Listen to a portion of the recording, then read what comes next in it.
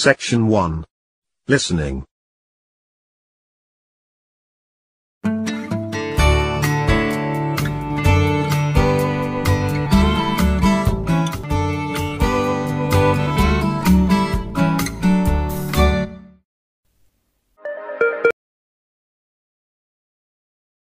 There are two parts in this section.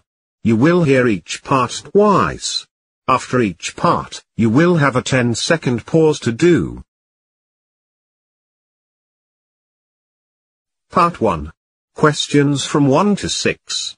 You will hear a radio interview with a man called Robin Marshall, who has written a book about Argentina. Choose the correct answer from A, B or C for each of the following questions. Today I'm with Robin Marshall, who has just written a book about travelling in Argentina. Robin, tell us about yourself. Well, I've travelled to South America a lot for my work, and I know Argentina well now. So well that I could be a tour guide if I wanted. I speak fluent Spanish, so I don't need anyone to translate for me. My job involves travelling around selling products for my company. I meet a lot of people doing that, and I wanted to share those experiences with others, so I decided to try writing. So, tell us about your last visit to Argentina. What was the weather like? Well, it was winter there, so mornings were cold, but I'd expected that.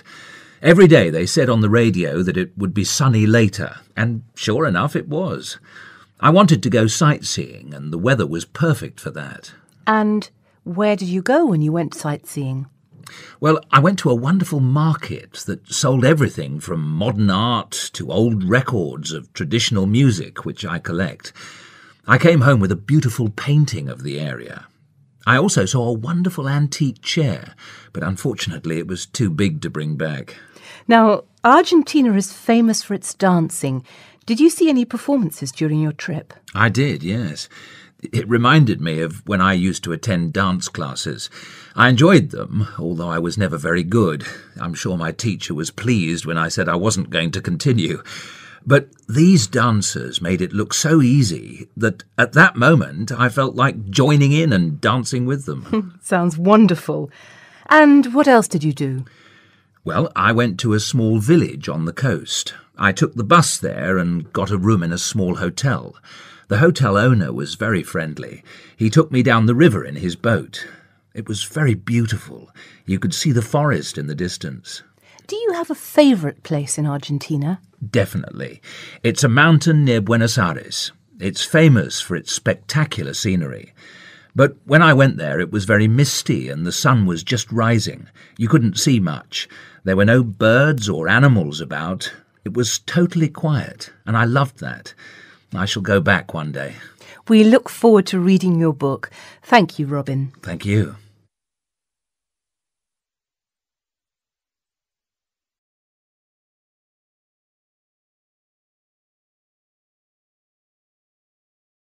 Now, listen to part 1 again. Today I'm with Robin Marshall, who has just written a book about travelling in Argentina. Robin, tell us about yourself. Well, I've travelled to South America a lot for my work, and I know Argentina well now. So well that I could be a tour guide if I wanted. I speak fluent Spanish, so I don't need anyone to translate for me. My job involves travelling around selling products for my company. I meet a lot of people doing that, and I wanted to share those experiences with others, so I decided to try writing. So, tell us about your last visit to Argentina. What was the weather like? Well, it was winter there, so mornings were cold, but I'd expected that.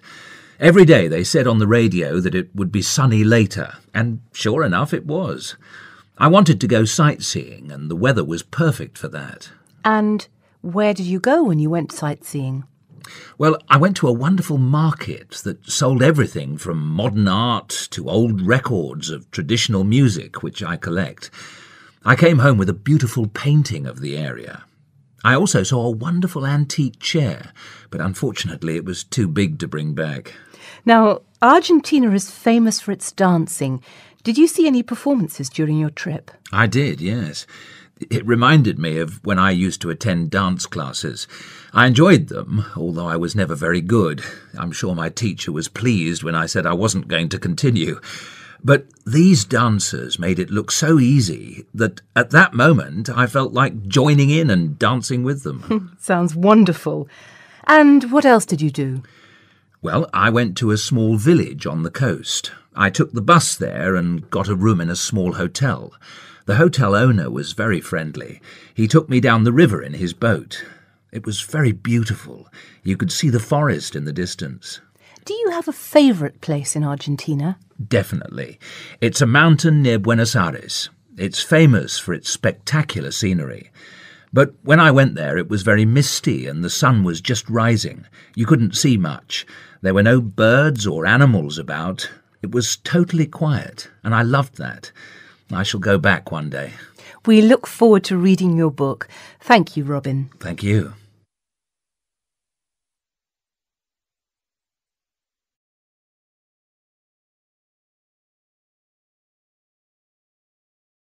That is the end of part 1. Part 2. Questions from 7 to 15. Listen to the recording. Complete the form below. Write no more than 2 words or numbers for each answer. Oh, excuse me.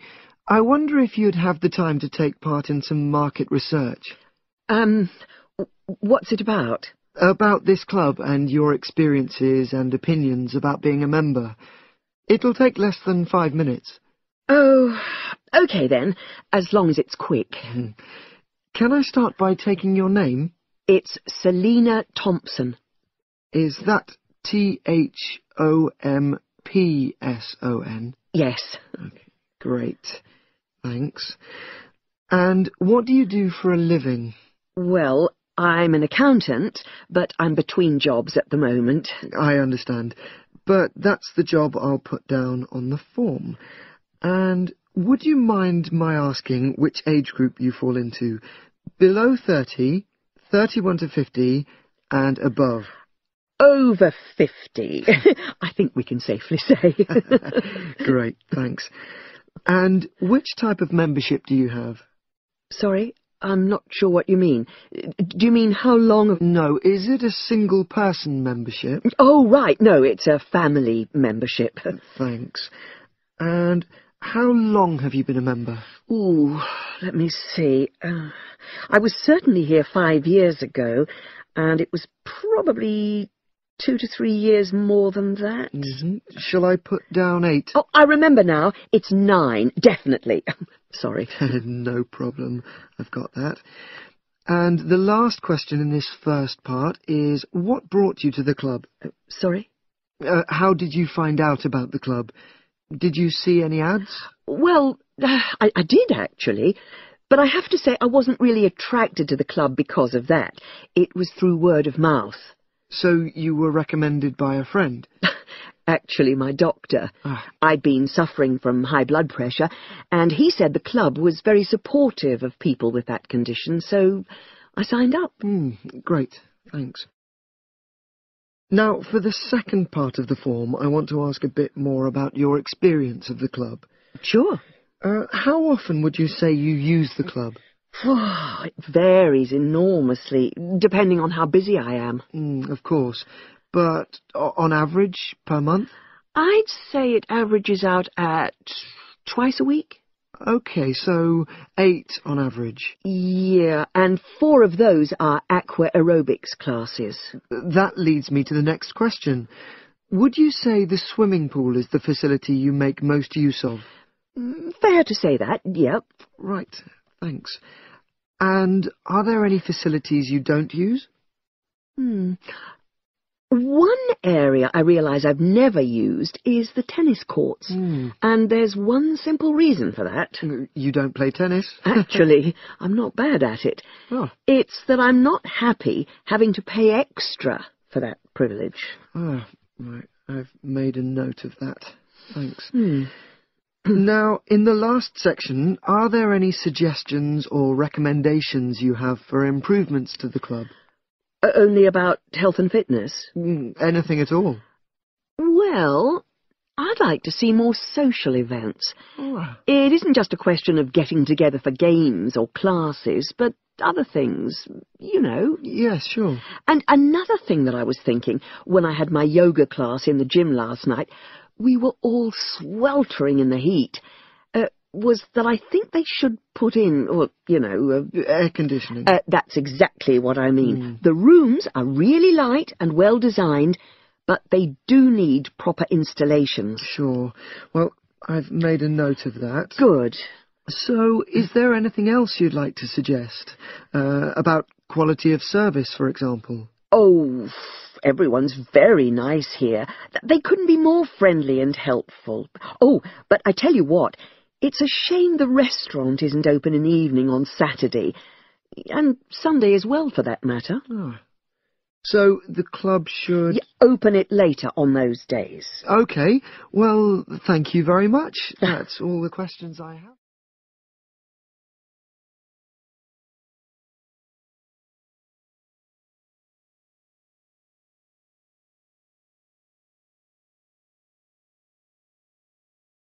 Now, listen to part 2 again. Oh, excuse me. I wonder if you'd have the time to take part in some market research. What's it about? About this club and your experiences and opinions about being a member. It'll take less than 5 minutes. Oh, OK then, as long as it's quick. Can I start by taking your name? It's Selina Thompson. Is that Thompson? Yes. Okay, great. Thanks. And what do you do for a living? Well, I'm an accountant, but I'm between jobs at the moment. I understand. But that's the job I'll put down on the form. And would you mind my asking which age group you fall into? Below 30, 31 to 50, and above? Over 50, I think we can safely say. Great, thanks. And which type of membership do you have? Sorry, I'm not sure what you mean. Do you mean how long of... No, is it a single-person membership? Oh, right, no, it's a family membership. Thanks. And how long have you been a member? Ooh, let me see. I was certainly here 5 years ago, and it was probably 2 to 3 years more than that. Shall I put down 8? Oh, I remember now. It's 9, definitely. Sorry. No problem. I've got that. And the last question in this first part is, what brought you to the club? Sorry? How did you find out about the club? Did you see any ads? Well, I did, actually. But I have to say I wasn't really attracted to the club because of that. It was through word of mouth. So you were recommended by a friend? Actually, my doctor.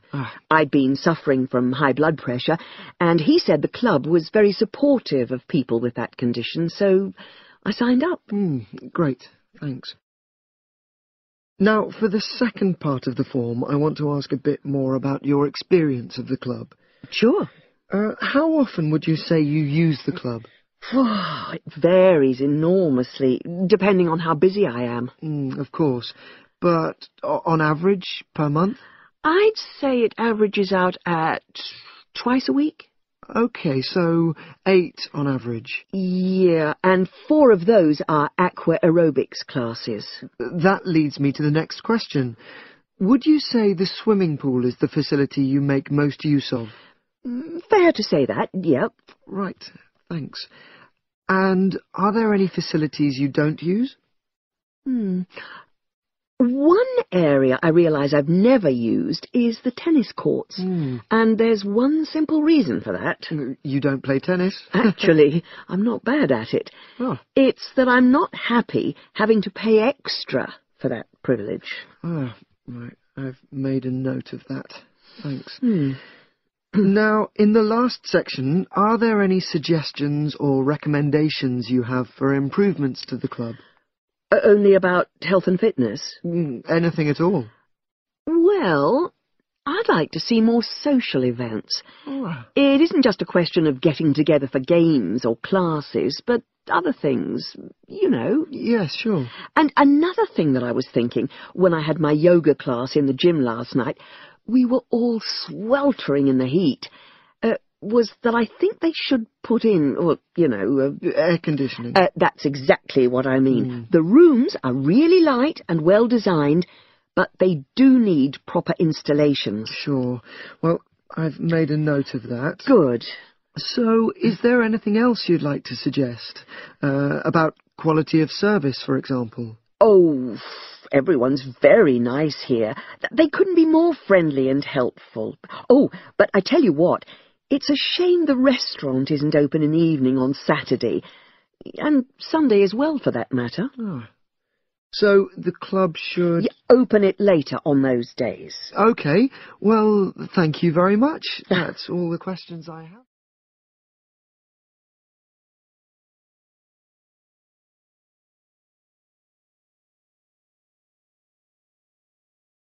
That is the end of the listening section.